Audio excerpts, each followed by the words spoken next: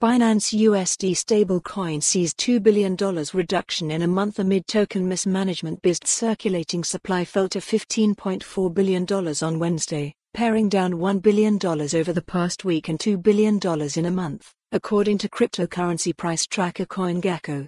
Join the most important conversation in crypto and Web3 taking place in Austin, Texas, April the 26th to the 28th. Secure your seat. Join the most important conversation in crypto and Web3 taking place in Austin, Texas, April the 26th to the 28th. Secure your seat. Crypto exchange giant Binance's BISD stablecoin has extended its recent declines, amid mismanagement issues involving the exchange's pegged tokens that surfaced earlier this month, and other debacles.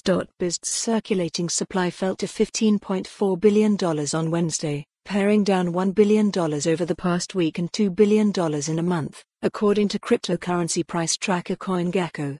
The latest drop extended BISD's decline from $22 billion in early December, when anxious users scrambled to withdraw funds from Binance after it botched to report about its digital asset reserves. Read more. Binance withdrawals surge as concerns about its reserve report spook traders. BISD is a dollar-pegged stablecoin issued by the New York-based fintech firm Paxos Trust under the Binance brand, backed by cash and U.S. Treasury bill reserves.